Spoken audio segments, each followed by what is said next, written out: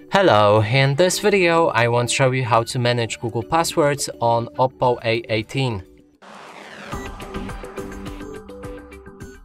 And to do this, we'll need to open our Google Chrome, then click on the three dots or arrow pointing up in the top right corner of the screen and find Settings.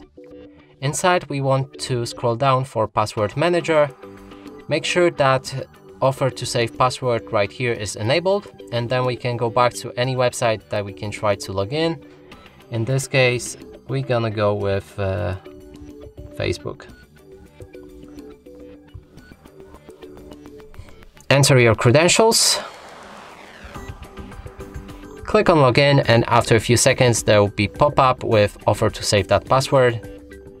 Let's save it and then go back to Password Manager.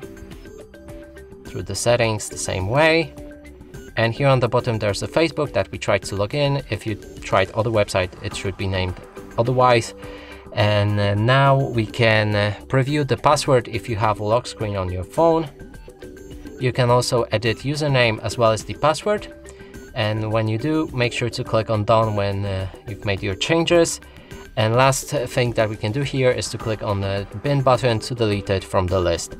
And that's it for this video. Hope you like it. Please consider subscribing to our channel, leave a like and a comment below.